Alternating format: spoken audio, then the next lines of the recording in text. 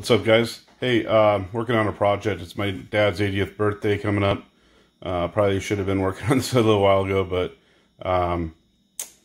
finally getting around to it. I want to make him a birthday card out of metal of some sort, but I also want to use my CNC Plasma table to draw using felt tip markers, some wording and some things that I want to write on there. So this is what I'm working on. So I've got a part that I'm going to make here, and I'm going to be able to attach it to the plasma table. I have to make it spring loaded, and yeah, it's kind of a headache, but it's all worth it. This is something I want to do for my dad and do something kind of original and use all my tools to do it. So I'll pick right back up. All right, this is what I've got. So this right here is going to attach to the plasma torch itself. I've taken this piece off right here, and I can attach it at this point right here. Let me grab one other part. Actually, I was going to just show you. I had to do some milling, or sorry, turn work for this part. And then I'll use the mill to make a flat on the side of it, kind of as per my drawing that I did right here. So I'm working on that, and let me pull this out and I'll show you how it all goes together. All right, so here's my parts. This is the part that I machined at a Delrin. Made some steps in it, clearance holes. And so how this is going to assemble is basically I'm going to take a pin and I'm going to drop it through the hole. So there's our pin, and this will move in and out as there's fluctuation or as it touches off on the sheet, because it has to come down, touch the sheet, and then back off. I had a spring and a piece that I make for a customer that's a scrap piece or a bad piece, so I'm just going to utilize that instead of throwing it away. I'm going to load this spring in the back, and then I'll thread this Delrin piece, so this will actually come in, twist into position like so, and then as you press, it has spring tension, so it wants to contact the sheet at all times. I'll mill a flat in this, and then I'll, like I said, remove this portion and then put it like so. So then whenever the machine moves in any coordinate, then it will draw instead of cut with the plasma torch. So that's what I'm working on. I'll give you an update here just in a little while. All right, I'm not the best at doing this recording stuff while I'm trying to focus on what I'm doing here. So here we are. It's been threaded in the ID here at the end for that capture, and then this has been milled flat so that can be mounted like so. So that's kind of where I'm at. Now I've got to drill, tap these holes so I can get this fixture all done. I'll pick this up in just a moment. Okay, so back here, this is the piece. So made a flat in the side of this round stock, threaded the holes at the top, cleaned it out with a dirty brush. Just disgusting in there. But I try to focus here. But I drilled and tapped these holes, so I have 3 anchor points. So that's going to mount up to the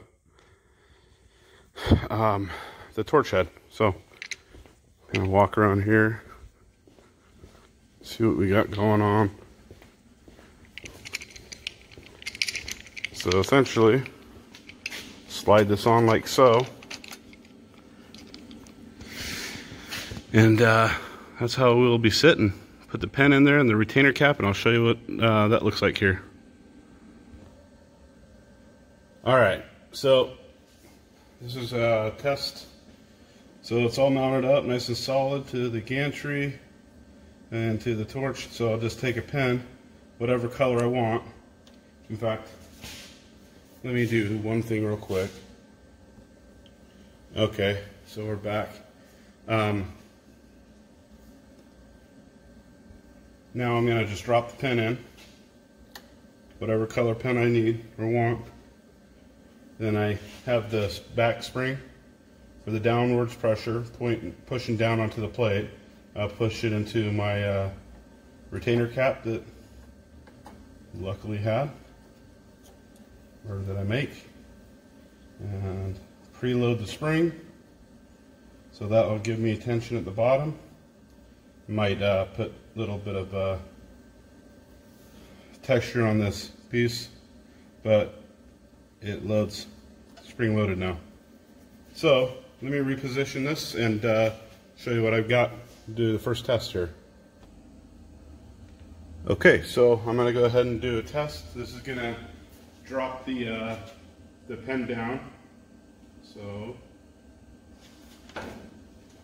like so. Looks like I made contact. Then I'll just jog this real quick, see how we're doing.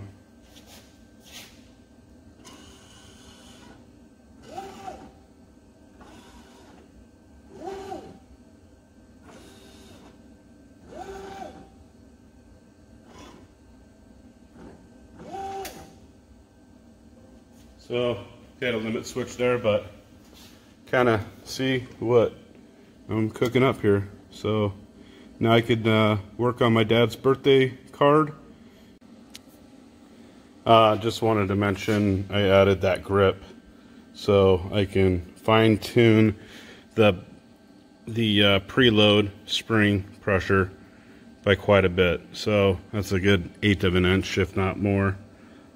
So have that ability to kind of fine tune the downward pressure if it's a fine tip or a medium point marker, and that's basically what she looks like.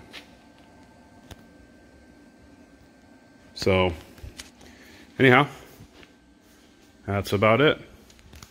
I'll come back and show you what's going on a little bit later with the actual doing the card.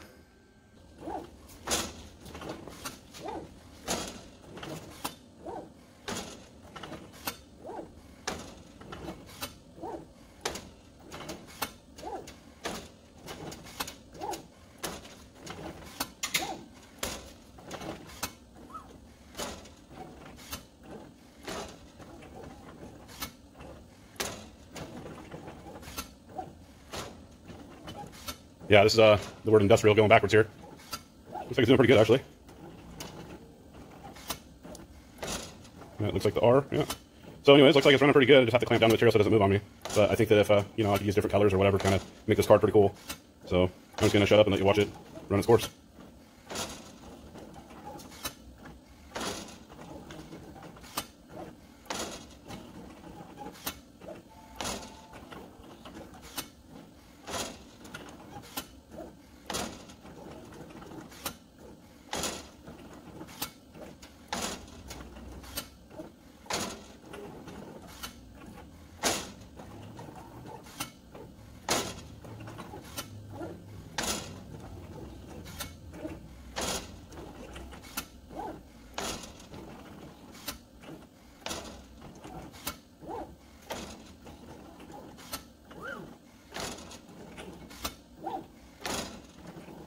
You can kind of see on the inside of the circles that there's a little kind of a white point, but that's really just the pierce point for when the torch normally is to cut it. So it doesn't cut it directly on the line, making it kind of a weird looking circle.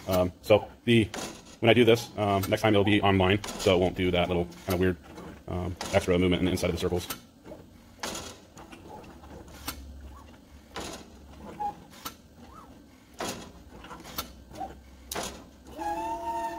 Ooh, barely got it on that piece.